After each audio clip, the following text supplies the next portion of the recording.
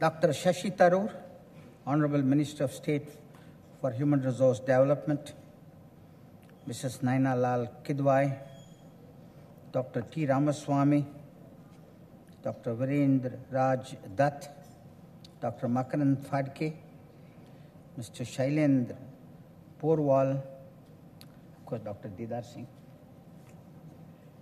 distinguished participants in this global R&D summit and friends. It's a great pleasure to be here, and I've been thankful to FICCI for inviting me here. As we all know, science is getting more and more internationalized. According to the National Science Foundation of the United States, 1/4 of the articles in 2010 had authors from more than one country, up from 10% in 1990. There are more and more mega projects like the Large Hadron Collider. You heard about the Higgs boson, the signature of the Higgs boson being seen in the experiments of the Large Hadron Collider in Geneva, to the International Thermonuclear Experimental Reactor, which is coming up in Cadrache in France. In both these, Large Hadron Collider and ITER, India is a member. These are all facilities dealing with research and development, some basic, like the Large Hadron Collider, which is looking at the ultimate structure of matter. And ITER, of course, looks at fusion energy. In the World Economic Forum in Davos in 2008, where I had gone as a member of the faculty, the theme was collaborative innovation. So we have collaborative research and we have collaborative innovation. And last week I was in the US. The theme of the Indian Institute of Science Alumni Association meet was building collaborations. And they are looking at India. They are looking at India as a collaborating partner, because India has a large S&T infrastructure, number of departments. And industry is also beginning to expand. I remember last year inaugurating the Aditya Birla Science Center near Bombay, which is of the Birla Group. So industry is beginning to realize that it's not enough just to get technology transfer for what one would call proven products, proven technologies. Because as I often say, proven technologies are often a synonym for obsolete technology. If you want to be at the cutting edge, you have to participate in the generation of knowledge. See, the way science is done is changing. When C.V. Raman discovered his Nobel Prize winning Raman effect, of course he was the greatest experimental physicist India has produced.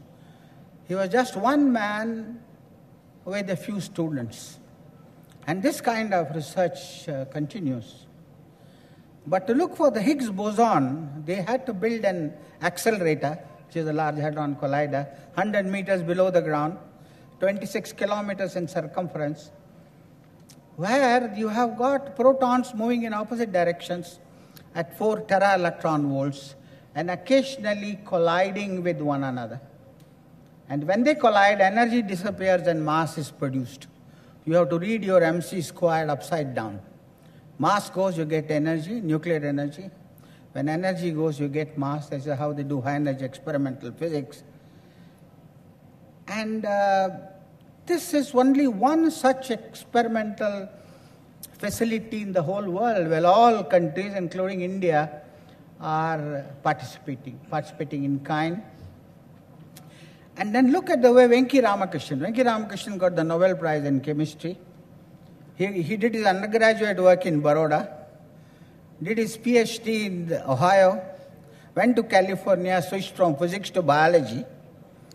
Then he went to United Kingdom, and that is where he did his Nobel Prize winning work, and among his 4 students, probably there was only one Briton. But on the record, the Nobel Prize is counted against the United Kingdom. This is how the science is getting more and more internationalized. And much of these basic research, at the moment I'm talking about basic research, it requires mega science facilities. And this kind of facilities cannot be built by pure scientists, it has to be built by engineers. In fact, large multidisciplinary engineering teams. India contributed $40 million worth of equipment for this machine. 1,000 superconducting sextupole magnets, decapole magnets, which are placed all around the ring. And they have been put there not because they love Indians, of course they love Indians, but because this was the best equipment that they got. Designed by the Rajaramana Center, but produced by Indian industry. So we have to realize that Indian industry today has the capability to produce highly precision engineered equipment. And at that time when I signed the agreement in 1996, my colleagues told me, of course this $40 million is estimated at European costs.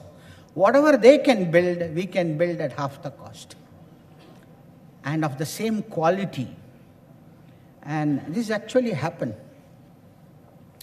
And as I said, apart from this, there are 2 detectors, what is called CMS and ALICE, compact muon solenoid. CMS, one of the detectors in which Tata Institute of Fundamental Research, there is a consortium of universities with TFR as the leader, which is participating in this experiment.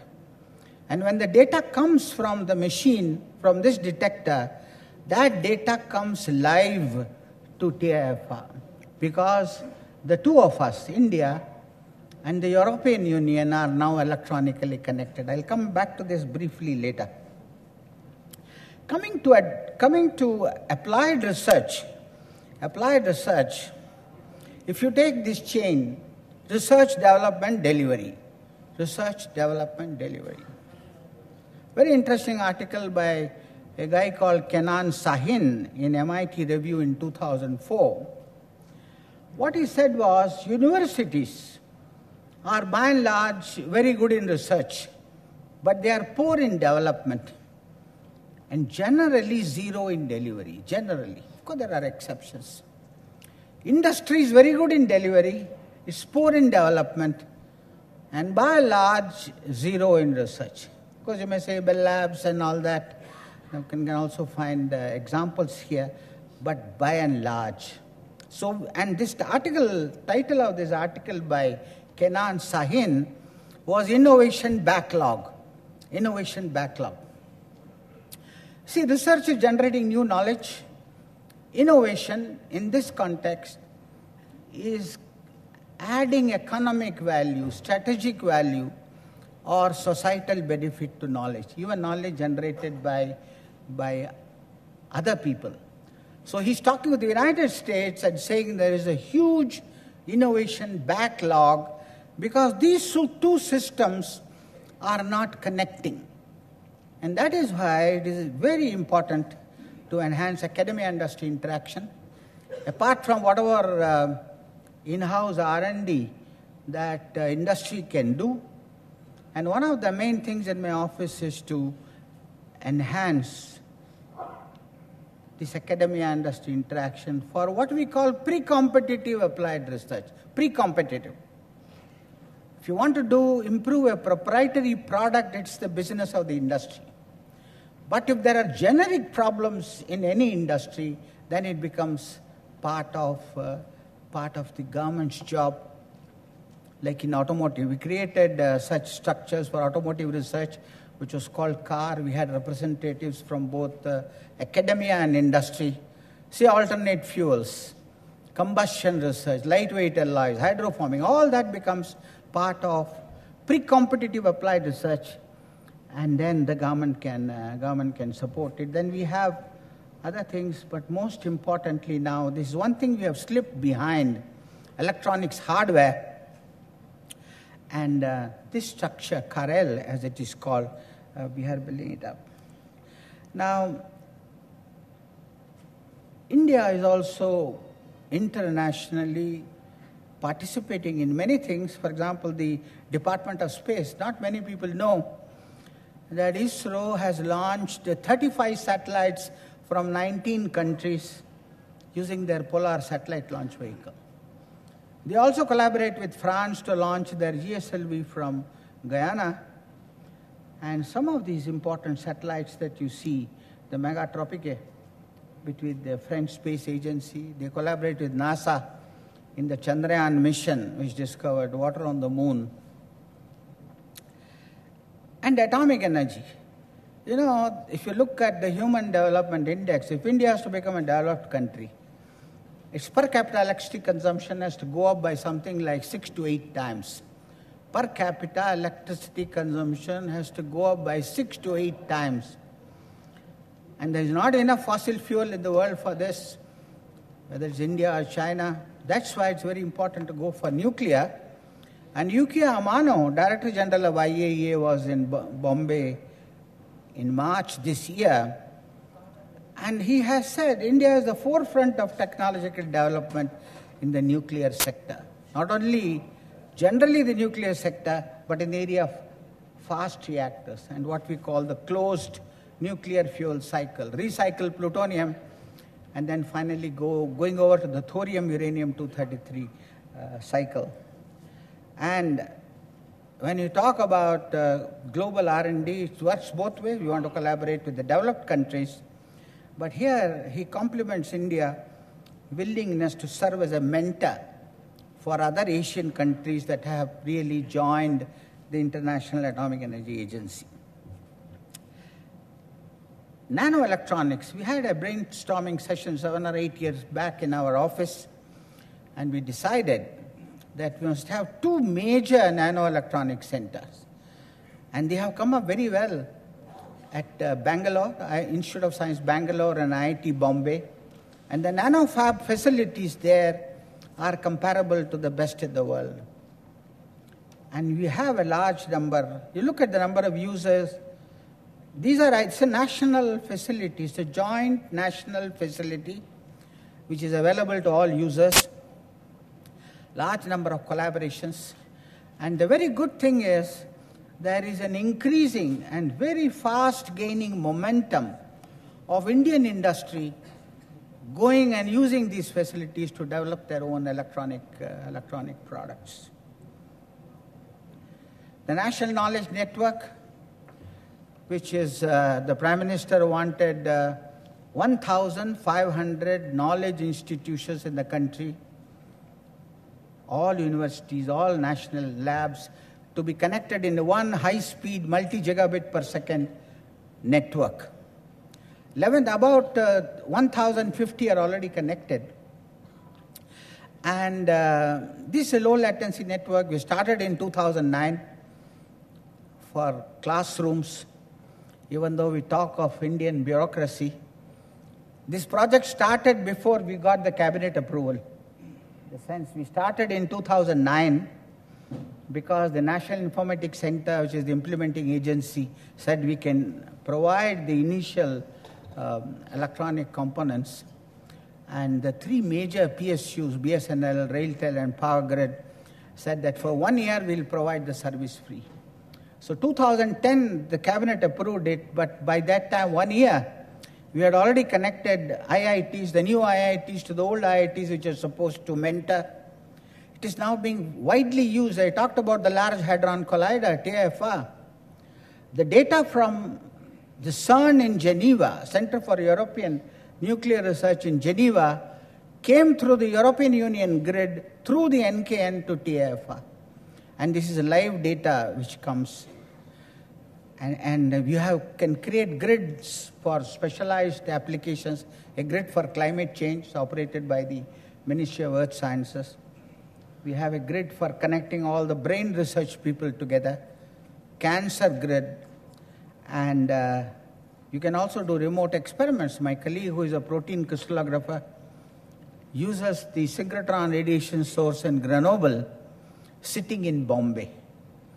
He sends his crystals, the data put in the X-ray beamline and the synchrotron source, and the data comes here. And he can select the crystal and then collect the data. We are also expanding this electronic connectivity. We are, as I said, connected to the European Union. We would like to connect probably to the internet too in the United States, and also to Canada, and also on the eastern side. Today, if you want to collaborate international collaboration, you must have high-speed e-connectivity. Of course, Dr. Dutt talks about going to photonics, which will come even later. Right now, up to 100 gigs, we can go with this.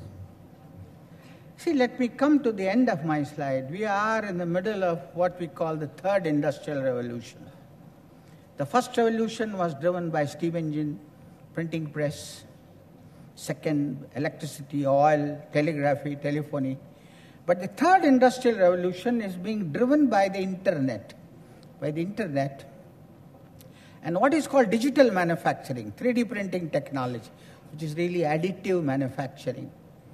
The advantage of additive manufacturing using the internet is that economy of scale doesn't bother you. You can customize a product. And for example, it was just beginning to happen, and I'm sure Indian industry must get into it very, very, very, very quickly. You are making mega prosthesis implants. You can tailor it to the individual instead of having standard sizes. Because you can do many other products. Just beginning, I saw in Oak Ridge National Lab, using plastics, of course, is the easiest to do, but with titanium and all that. It has to be backed by robotics and other advanced technologies, and also by desire to develop green technologies. So if you want to do this, India must have what I call established coherent synergy among academia, industry, and the government. You must have basic research. You can't create a superstructure of technology and manufacturing without a foundation of basic research. You can't create a superstructure without a foundation. That's why basic research becomes so important. But all this must combine. You must have all these R&D capabilities, but you must have manufacturing skills. And manufacturing is one thing we have slipped behind in the last few decades. We must restore it back. The Indian industry must get back to it. And we must learn to leverage international cooperation. The initiative should be ours, but we should be able to leverage international cooperation for that.